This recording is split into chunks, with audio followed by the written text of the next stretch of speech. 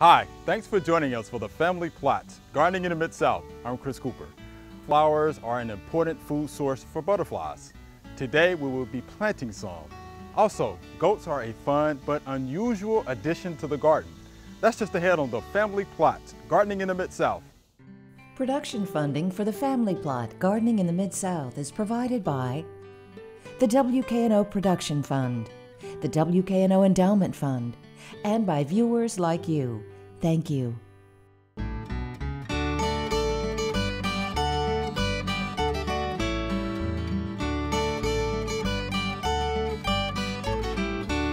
Welcome to the Family Plot. I'm Chris Cooper.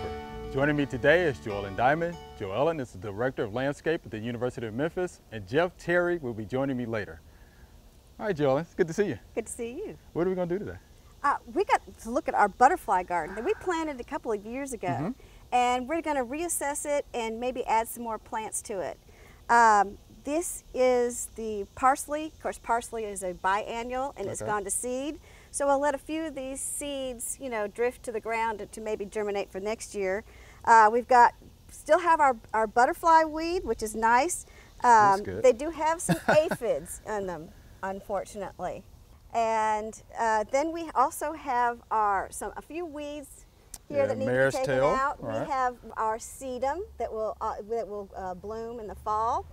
And we have our oregano that seems to be still blooming. So when they stop blooming, that's when we'll cut off all the seed heads of that. But since it's blooming, it's still, we're going to leave that for now. Okay. And of course, then on the end, we have a whole lot of the aster. Yes. But it really likes the soil in this bed, and so it's kind of taken over. So we've got to take it under control and divide it, and then we can share the divisions. Okay. And there's a little bit of sage over here too that's left. So we will start working on this and getting it under control, and then hopefully plant some more plants. Okay. Well, so you cutting those all the way back, huh? We've got some parsley coming up that's new, so we'll leave that. Hopefully some of these seeds will come back this next year. And it looks like we have some of our poker plant still here, so yay, we'll leave that. That'll bloom in the spring. It's time to get out the shovel to divide the aster. In our soils here, this aster there it goes. Doesn't really grow wild like this. Our soils are really heavy and thick, and they tend to, they don't get as wide. But this soil in here is so nice and loose that this has gone a little bit wilder than it does in the ground. There you go. That's an awful lot of dirt on that. There we go. Very happy here. Let's try to get this out so the sage can get some light. Yeah. Come on, get out. You know you like it in there. Ah, bless you. And that's our little sand. It's the butterfly beach. Butterfly's beach. And even though this does bloom, I want the butterflies to be able to see their little beach. The little beach. So I'm just going to cut some of this back. See if I can get that out.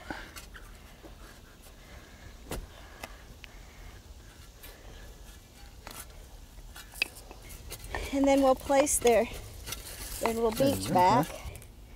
They like to sip the water, and then they like to sun themselves on the rocks around it. See, they couldn't see it. So they couldn't see it. It was buried. Now that we've gotten all of the dead and overgrown plants out of the way, it's time to add some new ones. So we're going to add some new ones in here. Some that were in here before that seem to have disappeared, and a new one. Okay. Here is some Gaillardia. This was in here before, but it has disappeared, so we need to add this to the garden. Okay. And I'm thinking he needs to be planted right here. All right. Then we had a coneflower before. It was purple. This one is yellow. And here is a tip.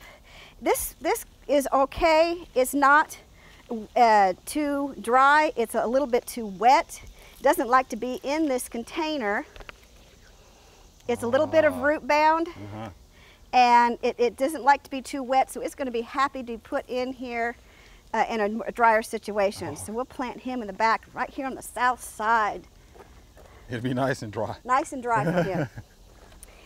Something else that was in here that has disappeared is this Russian sage. It blooms real pretty, and so we're going to plant that in here. It's got some nice blooms. I forgot we had that in there. Yeah, we have that in here. And lastly, something that we had in here that has disappeared is Monarda. Monarda. This is a pink Monarda, and we will plant that in here also. Good. And then our garden will be complete. Good. All right. I guess we get to work, right? Now we get to work.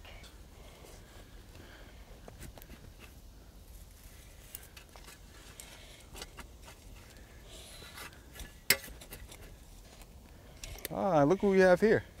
Hey, buddy. A butterfly already on the Monarda. He says, oh, I like that one. Pretty good. Just give us a minute, all right? Give us a minute.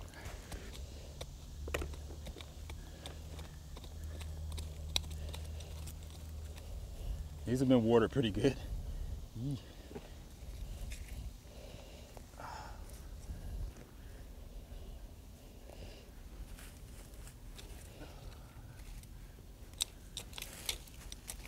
Now our butterfly flame can come back. Oh wow! Look at this. They've got a lot of circling roots, so we're gonna try to make them stop doing that. Just take a few places around here.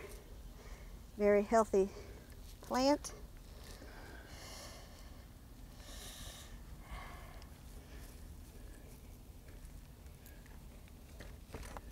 All right.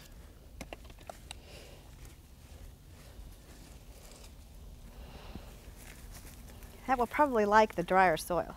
Oh yeah, it will. Dry it is. It's pretty dry. We'll have to water everything in, but then it can dry out between waterings.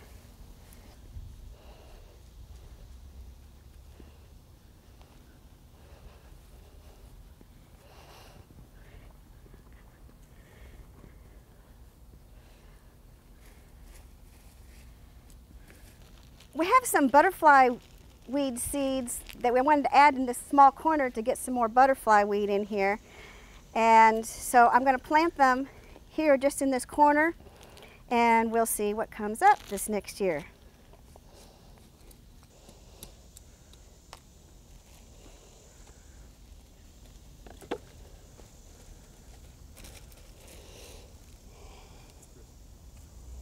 And we don't need the pods, but we do need the seeds. Need the seeds, right? The fluffy stuff will decompose and act as organic matter. Oh, nice. So we'll just kind of lightly cover them up lightly, and there we go. Well, look at that. Now we got filled in the spots. The garden is looking good again. And we're already attracting butterflies. Already, they can't wait. There's some over there. Yeah, they can't wait. I see you. We'll get some water in their bath and water the plants in, and we'll be ready. Ready to go? Thank you much, Joellen. You're welcome. Fun as always.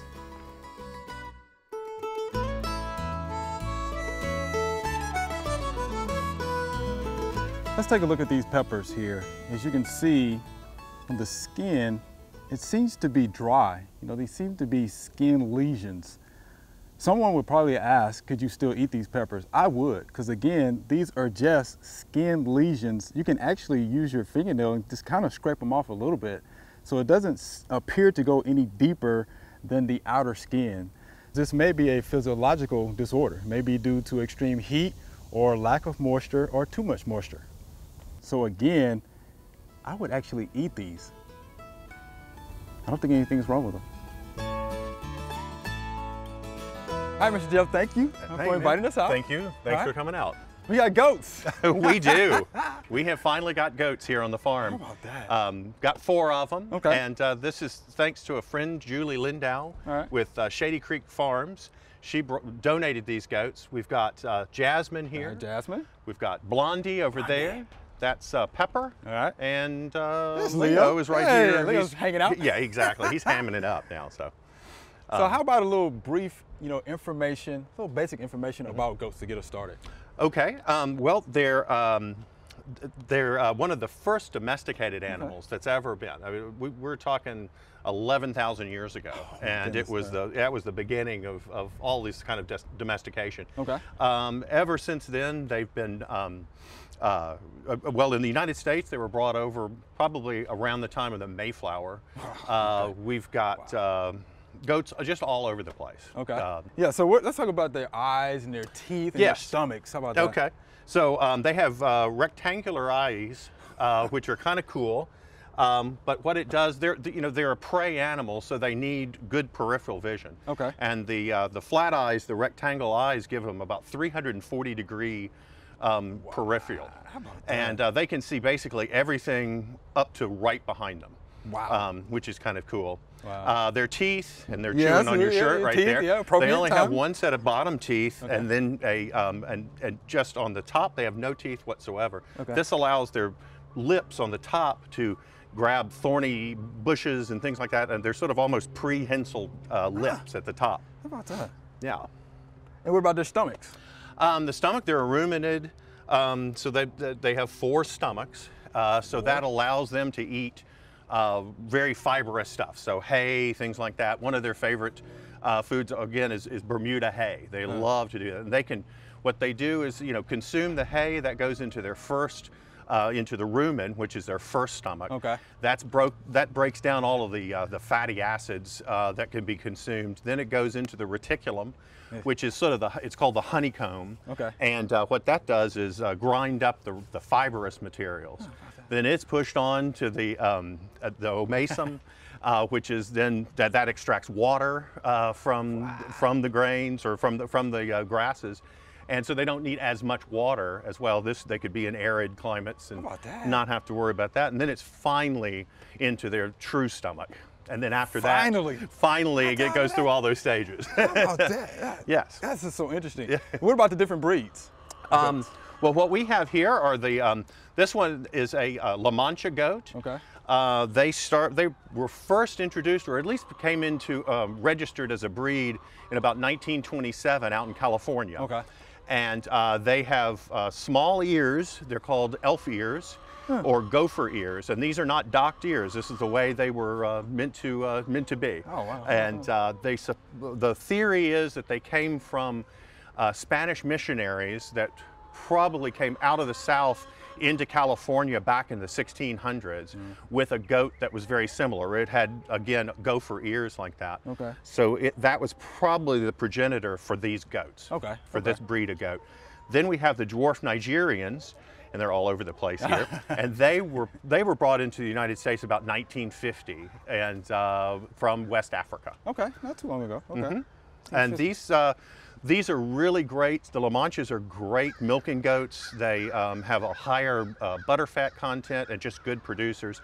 The Nigerians are good too. These are boys, of course. We don't milk them. Okay. And these guys are actually weathered. They've been they have been fixed. Okay.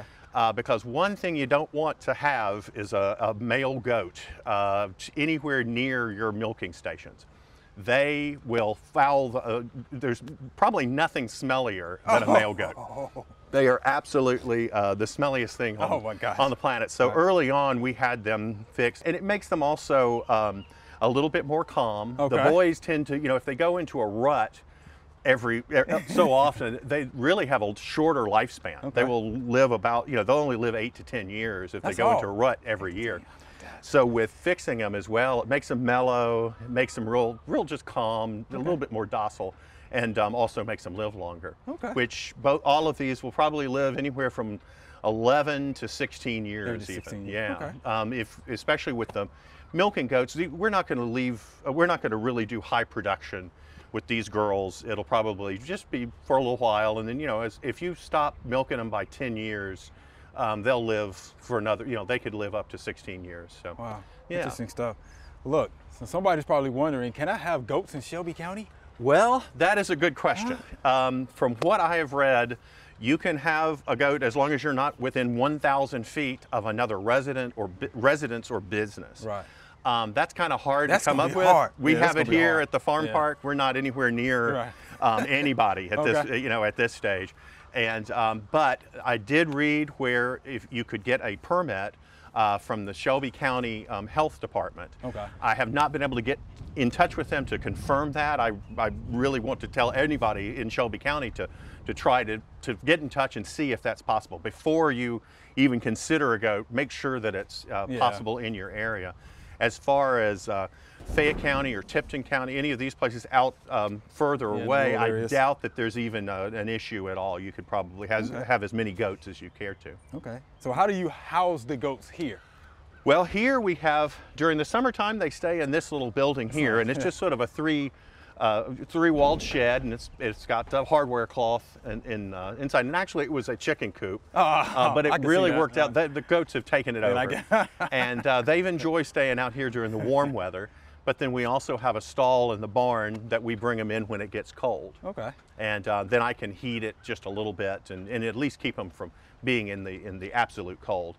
Goats can weather a lot of, I mean, the only thing they don't like is rain. Yeah, it's interesting when you told us that earlier. They don't like the rain? They do not like rain. It just bothers them to know, I mean, I can barely get them into the barn when it starts raining. They don't want to leave any kind of cover, and when they come out, they're just like hunkered down and just, they absolutely hate the rain. They just don't want to get wet? Yeah, they really don't. All right. Well, look, I want to ask you a couple of questions about goat milk and goat meat. Oh, yes. Goat milk is fantastic. It's goats. And I've had it before. It is. It's really good. It's it's naturally homogenized, so it doesn't separate out. Lactose intolerant people can drink goat's milk as well. It is one of the. It's probably the most consumed milk and meat on the planet. There are more goats consumed than cattle. Really? Without question. Yeah. Not necessarily in the United States, but all the rest of the world. Sure. They're definitely one of the most consumed animals. Wow. And they're great. I've had goat meat before, not these. Never these. These are my babies here. So, but it's really good. And goat milk raw, of course. We have to be careful with this. I mean, there's a two sides of the fence on that one, where raw milk is no problem, and then the other side of homogenizing. Or at least heating up the milk, and it's kind of around here that we call it moonshine. It's sort of like it's sort of on you can't have it just yet. So how about that? I was in Italy, some years ago, and a lot of the milk that we drank was goat milk. Oh yeah, man. Yeah, exactly. I was amazed at that. Yeah. How about that? It is fantastic. It's very, very good. All right.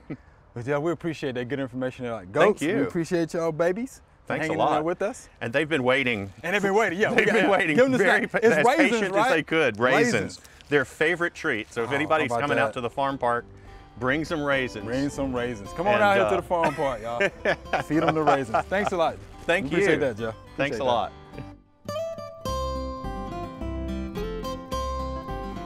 Well, we've done some watering here, and you need to test to see if you have watered enough. The ground might look wet, but it might not have gotten water down in the soil to get to the roots. So after you've watered, you simply dig in the ground and see if it's wet or dry. And you see, that's dry, so we haven't watered that enough. You've only watered the surface. You haven't watered down in where the roots are. If you've watered enough and you dig down, you should come up with wet soil so that you know that you've watered enough to get down to the roots of your plants. So this is a good example of light, shallow watering often is not a good idea because it tends to have the roots come to the surface, which then they're going to dry out faster. You want to water infrequently and water nice and deep down to the root system so that the roots will want to stay down in the soil to have them away from the heat and the stress of the summer.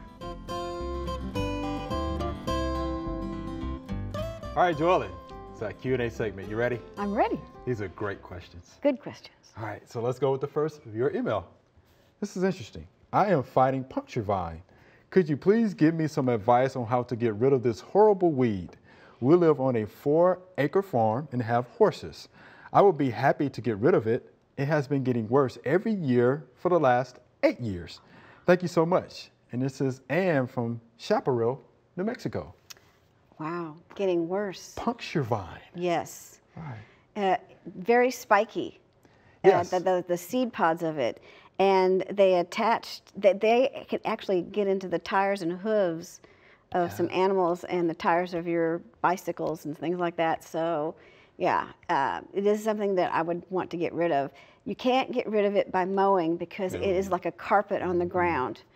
And you can't till it in because that'll just make it worse. So actually what they recommend is digging it up, but with a hoe. But for 4 acres, she can't do that. It's gonna be tough. She really needs to see if she can put some pre-emergent on it to not make it worse. And there's only certain, it's really tough. So only certain pre-emergents can be used for it. And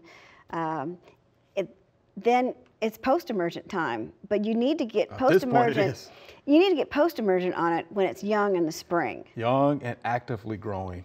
Yeah, so a broadleaf weed herbicide would work. Anything that contains 2,4-D dicamba. Yeah. If you want to use glyphosate, read the label. Be careful with that. You're not saying that you have to, but it is something that you can use. As far as a pre-emerge, trifluralin.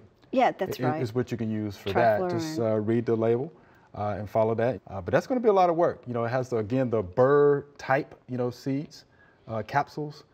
Those things can be pretty rough, especially if you have horses and livestock. Yes. So this is going to be a job. It's going to be a lot to do. But you got to keep at it. Yeah. And just, pre-emergence and post-emergence. Post-emergence in early spring is going to be your best bet. Early spring, again, when the puncture vine is young and actively growing. And something else too, she mentioned about, it gets worse every year. It's been getting worse every year for the last 8 years. Well, the seeds can remain dormant in the soil for like 4, 5, 6 years. Yeah. Right. That's why you don't want to keep it going because you're going to be fighting it for a while.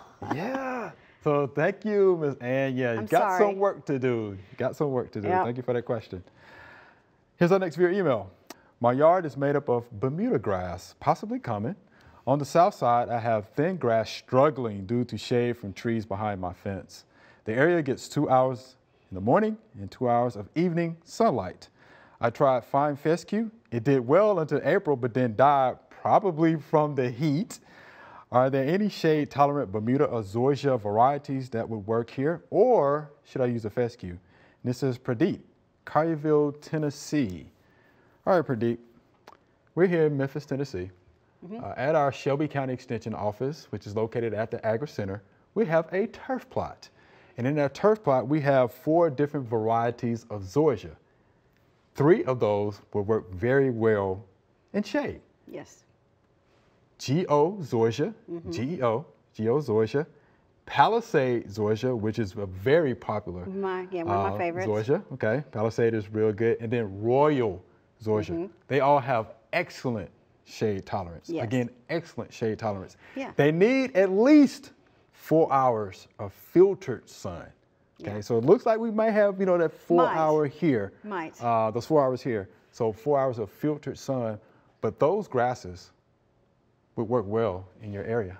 Yeah, I have a Palisade on the north side of my garage, and it where Bermuda and other grasses wouldn't grow, it has filled in. Okay. So yes, you know it works. I know it works. Yeah. Yeah. So it's just a beautiful grass. It grows like carpet, pretty thick. You don't have to worry about weeds and things like that. But again, for shade tolerance, yes, those zoysia varieties would do you just well. Yeah. Yeah. So come over to the Shelby County Extension office. We'll be happy to give you a tour of our grasses. And don't forget, other places in the country may have turf wheels or turf plots. That's right. As well. They do. So you can also visit those at your local extension offices. All right. So thank you for that question, Pradeep. Here's our next viewer email. I have a hydrangea. It is 3 years old. It bloomed the first year, 2 or 3 blooms. The second year, a few blooms. But last year, guess what? No blooms. Why wouldn't my hydrangea bloom? I fertilized it. It is growing well. This is Ivis from Halls, Tennessee. All right. So an hydrangea, we don't know what kind. We don't know what kind. We don't know what kind. because different types of hydrangeas like to be pruned at different times of the year. So she may have inadvertently pruned it at the wrong time of year, which would cause it not to have blooms. Right. Or it could be this last cold snap we had. Yes. This was when we had unusually cold weather that a lot of the hydrangeas reacted to and are not blooming. I have 2 that aren't blooming. And it's because of that. And there might be 1 or 2 blooms on them, but I think the cold, you know, got it down, and it's not coming back to bloom this year. Right. But the foliage is gorgeous and beautiful, and I'm hoping next year we won't get such a cold snap, so it will bloom well, because I didn't prune it. Mother Nature pruned it for Mother Nature did that for you. Yeah. Yeah, again, 2 cold snaps, really. Yeah, yeah. You know, and the only other thing I would mention is if it's never really bloomed well, could it be in too much shade?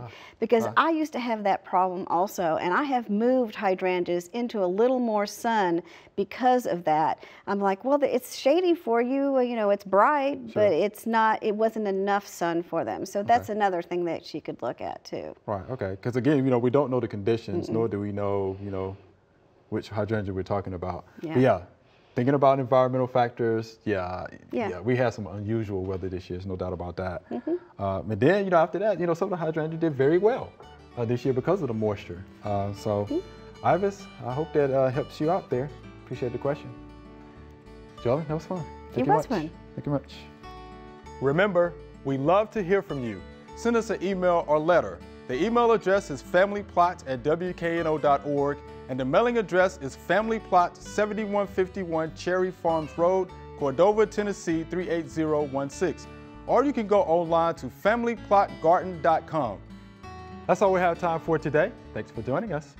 If you want to get more information on the plants Joellen planted or learn more about raising goats, head on over to familyplotgarden.com. Be sure to join us next week for the Family Plot, Gardening in the Mid-South. Be safe.